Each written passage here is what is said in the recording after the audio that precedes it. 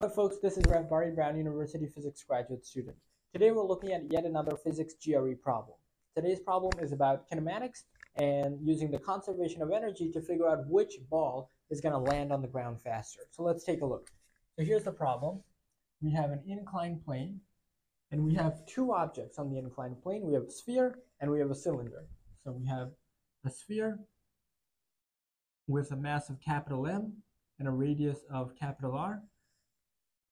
And on the same inclined plane, I can't draw them both at the same time, so I'll draw the same inclined plane here. There is also a cylinder. So here's my cylinder. The cylinder has a mass of lowercase m and a radius of lowercase r.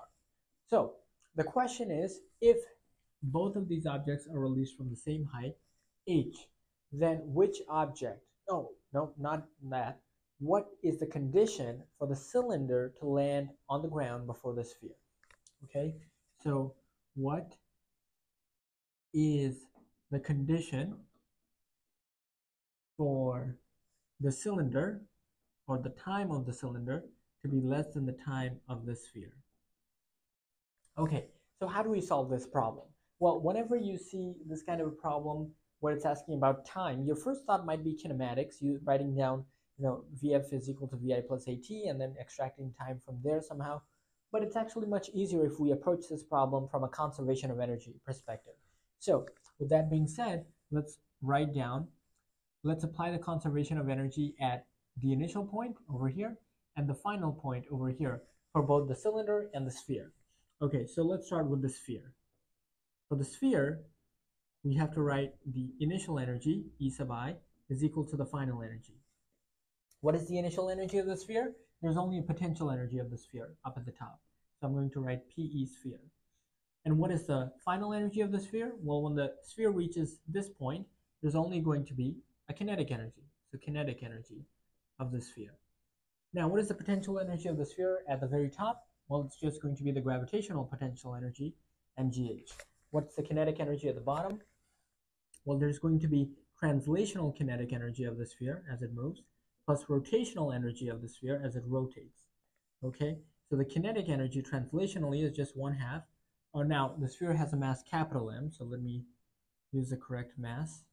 So this will be 1/2 mv squared, v sphere squared, plus the rotational energy of the sphere is 1/2 I, where I is the moment of inertia of the sphere, omega of the sphere squared. Okay, so that is great, and we have mgh here. Now, we know that, or we will be given on the physics GRE, that the moment of inertia of a sphere is 2/5 mr squared. Okay, so if I plug that in over here, then I have 2/5 mr squared. Now notice that from both sides I have mass canceling out. So let's see if I have my red pen. So mass cancels out from both sides, and so we're left with GH is equal to 1/2 v squared plus these two cancels out, and omega sphere squared. Now we can actually relate the angular velocity of the sphere to its linear velocity, right? Recall that the velocity, linear velocity, is r omega. So that means the linear velocity of the sphere is equal to the angular velocity times the radius of the sphere. Okay, now this should be capital R for the sphere because of the terminology we denoted here. So that means I can replace omega sphere squared with what? If I solve for omega sphere here, then this is just v sphere over r squared, right? So now if we just solve for this, then I get GH is equal to 1/2 plus 1/5 times the velocity, the linear velocity of the sphere squared. Okay, now let's compare this with the cylinder. So here we're going to write down the same exact conservation law for the cylinder. The initial energy is the final energy.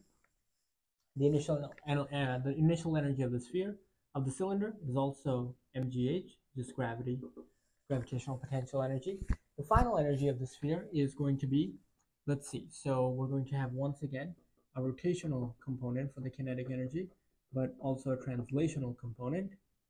Okay, so the translational component, as always, will be 1/2 mv squared, where here we have the velocity of the cylinder, plus the rotational component is also going to be 1/2 I omega squared, where I is the moment of inertia of the cylinder, omega is the angular velocity of the cylinder.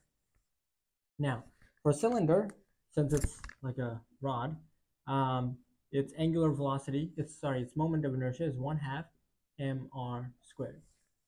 So, with that being said, we can plug that in over here. So we have mgh is 1/2 mv sil squared plus 1/2, let's see, 1/2 mr squared omega sil squared. Now, once again, we notice that mass cancels out from both sides, so that is not important. And once again, we can make the same substitution for omega.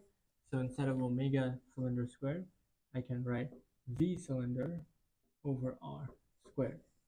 So that would lead to the following: GH is equal to 1/2 v cylinder squared plus 1/4. Now we have r squared and r squared canceling out from here, v cylinder squared. So that means GH is 1/2 plus 1/4 v cylinder squared. So now we can just solve for the velocities of the two objects. So let's see, 1/2 plus 1/4. Let's see, that's going to be 1/2 is, okay, so this is 3/4. So that means the velocity of the cylinder at the end is going to be 4/3 of GH square root. And the velocity of the sphere at the end, let's have these two. So this will be 5 plus 2 is 7/10. So I'll have the velocity of the sphere. If I flip this, this will become 10/7. Okay, so take the square root. Now I'm not actually sure which is bigger, 4/3 or 10/7. So let's make them common denominators and see. So if I make this over 21 and this over 21, then this is 30 and this is 28. So clearly that means the velocity of the cylinder will always be greater than the velocity of the sphere. I might have mixed it up. Let's see. This is velocity of sphere. I may have mislabeled them. Okay, and this is velocity of the cylinder. Yeah.